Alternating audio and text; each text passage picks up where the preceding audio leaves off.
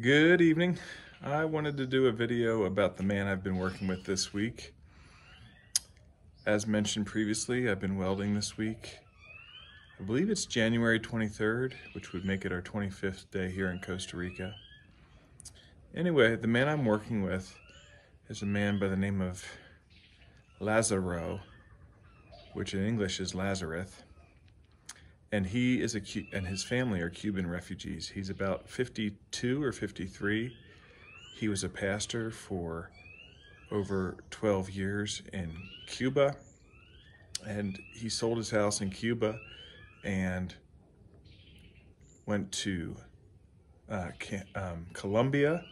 He flew to the country of Colombia and then went through El Salvador and finally ended up here in Costa Rica. Anyway, it's been fun working with him, hearing his story. He essentially left Cuba because the socialist government just made simple things like living, like food, very difficult. And so he and his family live in a nearby town here, Costa Rica in Costa Rica.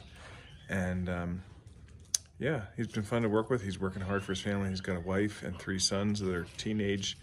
And yeah, he's learning how to weld and to use an angle grinder and a cutoff wheel. Hey, look, there's a puppy dog. Anyway, I just want to give that little tidbit. I'll roll in some images of, this is Ember.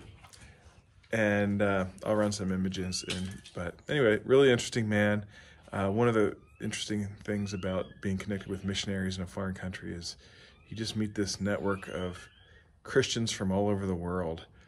Whether it's Panama, Cuba, all over. So it's just been fun to kind of see the church in a different way. So hope you guys are having a good time, and thanks again for all your prayers and your support.